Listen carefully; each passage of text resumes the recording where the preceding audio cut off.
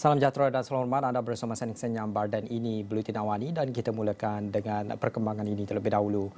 Mahkamah Keadilan Antarabangsa ICJ mengarahkan Israel untuk mengambil semua langkah dalam kuasanya untuk membendung pembunuhan beramai-ramai di Gaza.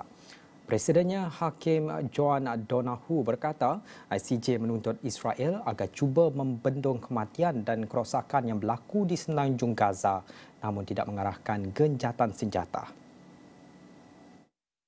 Selain itu, Israel juga diarah membenarkan bantuan kemanusiaan memasuki Semenanjung Gaza.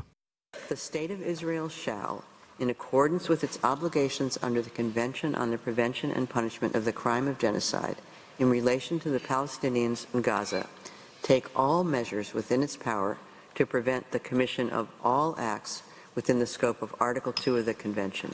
In particular, A. Killing members of the group, B. Causing serious bodily or mental harm to members of the group, C. Deliberately inflicting on the group conditions of life calculated to bring about its physical destruction in whole or in part, and D. Imposing measures intended to prevent births within the group. Dalam perihal itu, Israel turut diarah mengemukakan laporan perkembangan kepada mahkamah dalam tempoh sebulan.